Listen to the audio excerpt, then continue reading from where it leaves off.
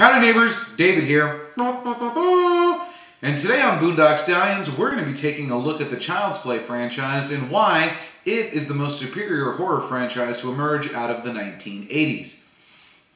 Now, before we get started, I would like to talk about my Dr. Squatch order, and I think I just said talk about. Let's do this again. I would like to take a second now to say that it's been a week since I've been using my Dr. Squatch soap. First of all, I'm not going to lie to you. I'm not going to lie. I was a little concerned about the pine tar. I don't know if you could tell my face from the last video, but when I opened the pine tar and I smelled it, it was like straight up pine salt. However, turns out that once you get it wet and start lathering it up around your body, the pine salt smell goes away completely, and it actually smells good and piney and not like your household cleaner. And my cedar moss is also doing really good, as is the cedar citrus moss and the oh my god, I cannot remember the other one I got. Nuts. I can't remember. Anywho, they're doing really well, and I've gone without deodorant now for about a week. Haven't had any problems. I'm a big dude. I weigh 255 pounds. I work in a hot kitchen for anywhere from 9 to 12 hours a day. I go to the gym. I work out pretty hard there, and I go through a sweat, and I've just been using the soap. So, 2 thumbs up to my Dr. Squatch. And now that I like the soap, I'm going to be buying more of their products to try them out and see how they go, and I'll let y'all know how that goes on. So, moving on, back to Child's Play. Now, the reason that the Child's Play franchise is the most superior franchise to emerge out of the 1980s is because it has a Holy Trinity. Now, a Holy Trinity for the Child's Play franchise is the writer, the producer, and the star. The writer, Don Mancini, is basically the god of all things Chucky. He's been the screenwriter since the very first movie and has written every single Chucky movie with the exception of the remake, because it was a remake and they felt best not to even look at the old movies. They wanted to just take the idea, the characters, and the concept of the killer doll and find a new way to rework it, but I'll get back to more on that later because I'm digressing. Anyways, so Don Mancini has written all of the movies, and he even made his directorial debut. Now, before I say what movie was his directorial debut, let's try not to hold it against him. I'll explain why here in a few minutes. But his directorial debut was, in fact, Seed of Chucky. Now, Seed of Chucky was the last Child's Play movie to make it into the theater, and with good reason. That is a terrible horror movie, and it really showed us that the Child's Play franchise, while Bride of Chucky worked really, really well with the humor, maybe Chucky worked better as a horror franchise and not a comedy series, but Seed of Chucky served its purpose. Yes, we got a few cheap laughs and a few good bloody scares, and a very, very terrible movie. I mean, I'm sorry, I'm not going to lie to you. It's the weakest one in the series, but it's still consistent. I mean, all the movies do have a level of consistency. If you remember the original 3 Child's Play movies, they all began where the other one ended. Even Bride of Chucky picked up, 8 years later, after where we left Chucky in Part 3. And you have to let go a few of the details from Part 3, because if you saw Chucky get tossed into the fan at the end of the movie, you know that they blew him to high hell, and there was no way there was enough of a doll to salvage to sew together for any more sequels. But because we had to have those sequels, they made it, just a little bit of a blur with the alignment. It's fine. We can let that go. But there was consistency, and it works, and there's still consistency. They haven't ever changed anything in the Child's Play franchise. They may have elaborated on and expanded upon, but they've never actually directly changed any of the lore.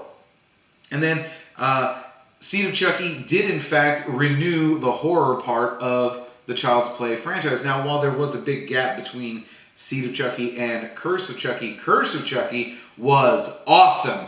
I'm really upset that that didn't get to go into the theaters, because he worked really, really hard on that movie, and it was an amazing Child's Play movie. It was everything we loved about the original 3 Chucky movies, plus it incorporated a bit more of the humor. It kept Jennifer Tilly, because why wouldn't you keep Jennifer Tilly in it? She's been just as integral a part of the Child's Play franchise as Chucky himself since her first appearance in Bride of Chucky, and she even continued her role into Cult of Chucky, and I'm to understand that her and Brad Dourif have already signed on for the television series being written by Don Mancini to pick up after his Cult of Chucky movie, which was also good because it brought back Alex Vincent, and Alex Vincent kept elements of Child's Play 2 and 3, even though he wasn't in Child's Play 3 with him for the movies, because they are consistent and they're trying to show their fans that they care and that they know that they've been watching these movies for a long time and paying attention to the story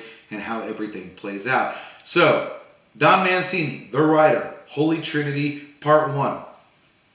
Holy Trinity Part 2, producer David Kirshner. David Kirshner has also been there with Don Mancini and Chucky since the very beginning.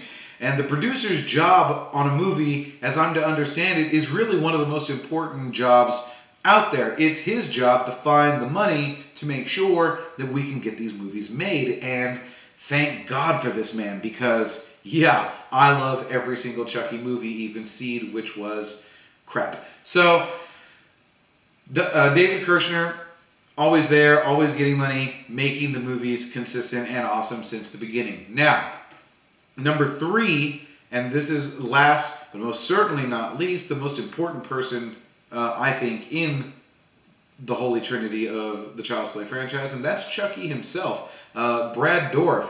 Brad Dourif has been voicing Chucky since the very beginning. You may not even know his name. I just said Brad Dourif, and like I'm certain whatever viewers I have were like, what the fuck is he talking about? I'm talking about the voice of Chucky. He's a chameleon.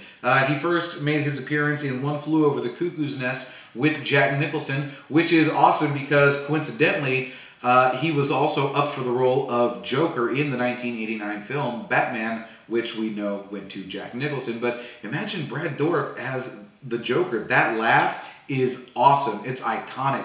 And I mean, I'm glad he's Chucky. He's an icon on his own. But if he'd been the Joker as well, that would have been amazing. His laugh might have even rivaled that of Mark Hamill, which I know is blasphemy. And I said might. I'm sorry. Please, please, please don't kill me, DC. I love the Joker.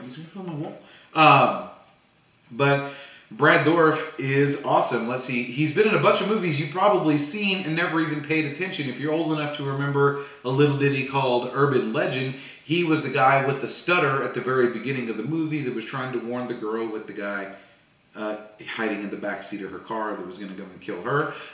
If you're familiar with the Lord of the Rings trilogy, he was Grima Wormtongue in The Two Towers.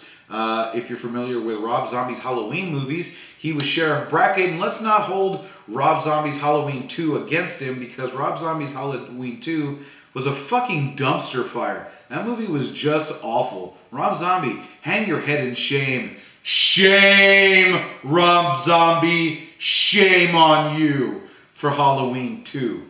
You just had to take the paycheck. Anything to get your wife another movie to shake her hips in. Tisk, tisk, tisk. I loved all your Devil's Rejects movies, by the way. I'm sorry for yelling.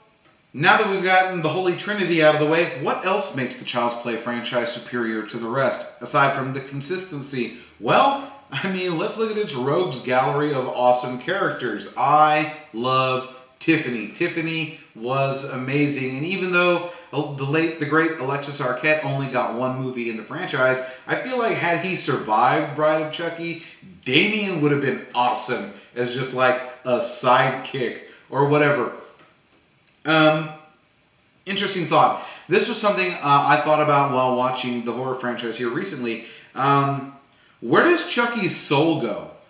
And I only ask this question because Chucky himself has admitted in the series that he's an atheist. So if Chucky's an atheist, but he also believes in the supernatural and the ability to take his soul out of his body, put it into a doll and or any other living thing on the planet, and he doesn't believe in an afterlife, then what exactly happens to his soul between bodies? I mean, let's see, there was a 6-year gap in Child's Play 2 to Child's Play 3. There was an extra 4 years between Child's Play 3 and Bride of Chucky. There was quite a bit of time between Bride and Seed, and once again, it was well between 1 and 20 years by the time we get to Curse of Chucky. So where was his soul during all of that downtime? Was it in a type of purgatory? Is there like hell?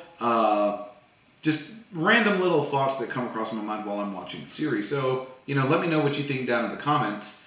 The Child's Play remake. Now, first of all, let's get this out of the way. I hate remakes. If you cannot make a remake be its own good movie, then don't remake a movie. Let me list off a couple of examples of where remakes went wrong. Psycho. I mean, Alfred Hitchcock redefined cinema with Psycho. It was a masterpiece. And then they were like, let's just shot for shot remake it, only we'll make the colors pop really bright. What were you thinking? What were you smoking, and can you sell me some? Because that was just a terrible idea. Let's see, other remakes. Oh, Friday the 13th. I know.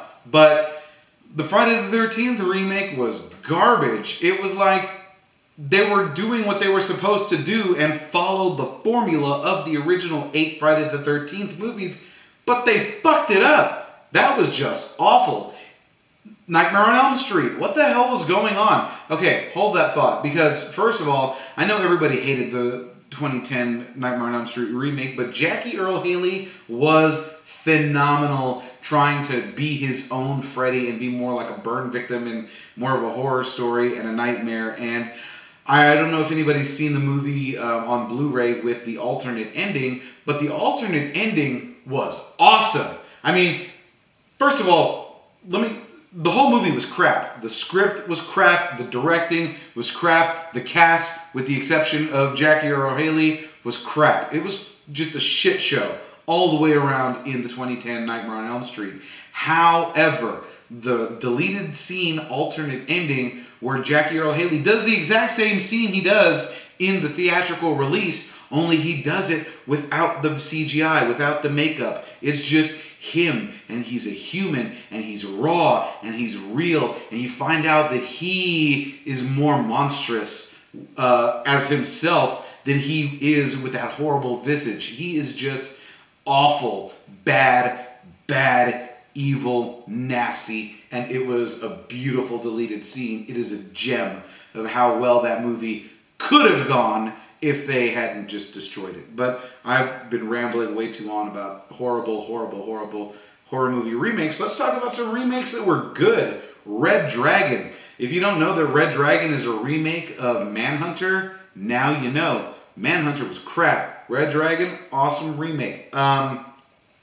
The Texas Chainsaw Massacre, a movie we didn't even know needed a remake, had an awesome remake. Also, on Halloween Day, before we get started on my live stream, I'm going to be releasing a video debunking the entire Texas Chainsaw Massacre, because I'm a Texan and I have issue with people who think it actually happened here, and I'm going to give you a brief history lesson in American serial killers and horror stories. So get ready for that. But the Texas Chainsaw Massacre, superior remake. And this little gem right here, the Child's Play remake, was awesome. I don't care what anybody says. This movie was great. Instead of it being a killer transferring his soul into a doll, they actually kind of stole the idea from Child's Play 2. At the very beginning of Child's Play 2, while the owners of the Good Guy Factory are talking about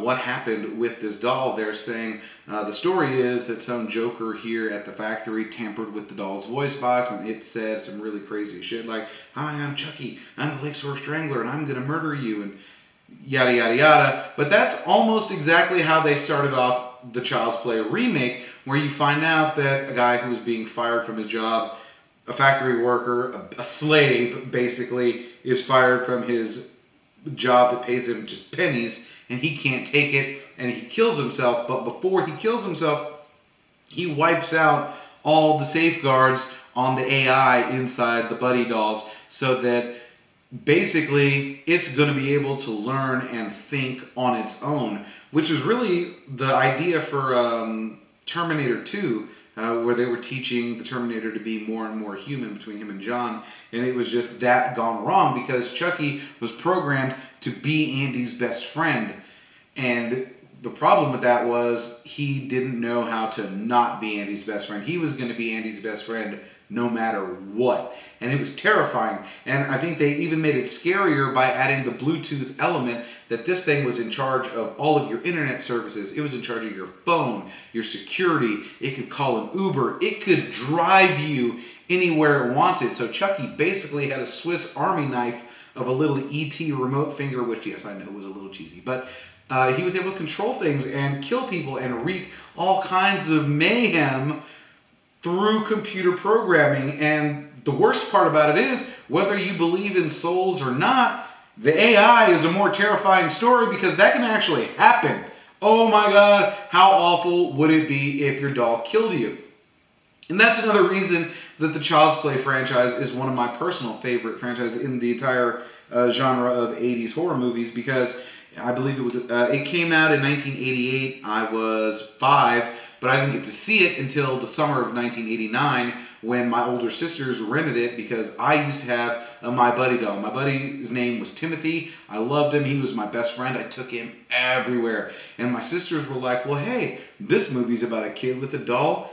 You're going to love it. Let's sit down and watch it. And they put me in front of the movie, turned off all the lights, surrounded me so that I wouldn't be able to run, and made me watch it and terrified me, and it was awesome. And I'm really thankful that they did that because I love horror movies. So that's been my take on the entire Child's Play franchise. If I had to give you a top 5 horror movie franchises, it's Texas Chainsaw Massacre at number 5, Child's Play at number 4, Texas Chainsaw Massacre, what the hell? I lied. Texas Chainsaw Massacre is number 5, Halloween is number 4, Child's Play is number 3, Nightmare on Elm Street is number 2, and as always, Friday the 13th is number 1.